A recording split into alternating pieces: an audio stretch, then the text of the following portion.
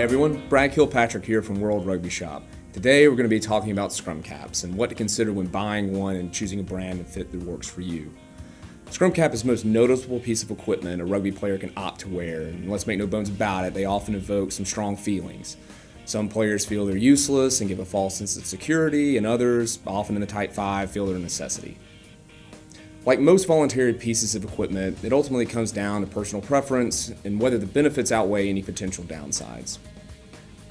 First, let's take a look at the basics of a scrum cap. At its core, a scrum cap is just a padded cap that covers the head. It has a chin strap, it has padding, it's going to cover the head, and it's going to have laces in the back for fine-tuning the fit. Regulation 12 from World Rugby governs the construction of a scrum cap and has specific requirements for the padding thickness, specific zones of coverage, ear hole dimensions, and the player's field of vision. Detailed information concerning Regulation 12 is available in the written scrum cap guide found on worldrugbyshop.com and included at the end of this video if you'd like to learn more about the specifics. Given the strict requirements of Regulation 12, every scrum cap will have similar performance and safety. The difference primarily comes in comfort, style, and fit between brands. So now that we understand the construction, it's important to understand what the scrum cap is and is not designed to accomplish.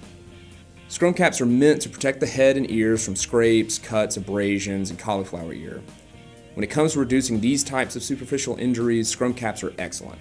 It's for these reasons that scrum caps exist and why a player should wear one. What scrum caps are not meant to do is prevent concussion. It's a very common misconception and it is important to understand this is not a benefit. There is no evidence they help with concussions, and you should not wear one for this reason. So bearing that in mind, let's talk about the benefits and drawbacks to wearing a scrum cap. All players wearing a scrum cap can benefit from a reduction of bleeding head wounds and cauliflower ear. The head's protected from the inadvertent elbow or knee, which can result in a split scalp that you might pick up in a ruck or a tackle. This makes it potentially valuable for every player in every position, but certain positions require more physical contact, like pack players, Type 5, will see the most benefit out of this. On top of all the tackling and rucking required of all rugby players, scrummaging in particular can be very, very rough on the ears. Scrum caps can help by covering the ear and creating a barrier to protect it from the friction of scrummaging that causes cauliflower ear. This is very similar to how a wrestler's headgear works.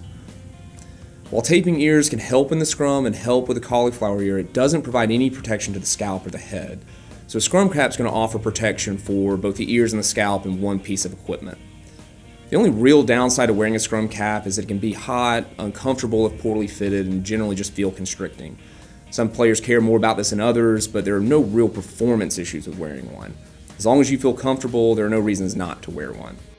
So now that you know the basic purpose of a scrum cap and the pros and cons to wearing one, let's look at specifics on choosing the model that is right for you. Firstly, it's important to buy only World Rugby approved headgear, or you run the risk of faulty equipment that's not going to meet safety standards, or you're going to have a referee make you remove it on game day. All approved scrum caps will have a tag denoting this on the inside.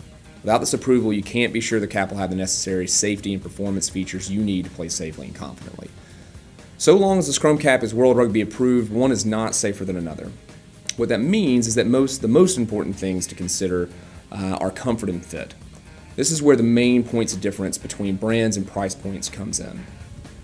Lower price point scrum caps tend to use lower quality materials that still meet World Rugby minimum standards, fasteners, and fewer, bigger pieces of foam padding. This means the caps will often not conform to the head as well and can be rougher around the edges, literally. Higher-end scrum caps tend to utilize more smaller honeycomb or grid-style padding that molds around the head better and just use generally better quality materials. Some even have antimicrobial properties in the fabric which can help keep odor down. But importantly, you're not sacrificing safety when you go for an entry-level scrum cap, even if aesthetically and comfort-wise you might. Next up is picking a basic size and fit. Scrum caps should fit snugly so they don't slide around and obscure your vision, but not be excessively tight. And similarly, the chin strap should be flush against the chin, but not so tight it restricts breathing or talking. Getting the right fit is a really straightforward process. First, you'll need to choose the base size that fits your head, and to figure that out, you just need to take a tape measure across your forehead, just above your ears all the way around. This is going to give you the circumference of your head, and this exact number will marry up to the appropriate size for you. The laces at the back will let you fine-tune the tightness of the cap, so there's some margin for error here when you're choosing the size that works for you, as long as you're close on the initial size. And there you have it. All the basics you need to understand what a scrum cap is for and what to look for when you're buying one. It's important to emphasize again that the added protection of a scrum cap should not translate to more reckless play. As with every piece of rugby equipment, the scrum cap is not designed to replace good technique and does not provide sufficient protection for leading with your head and tackles like you would an American football style tackle. But a good scrum cap can help prevent some cuts and cauliflower ear and make for a generally safer experience. We hope this guide helps you understand more about scrum caps and why you may want to use one. A written version of this guide with World Rugby Regulation 12 specifics is available at worldrugbyshop.com.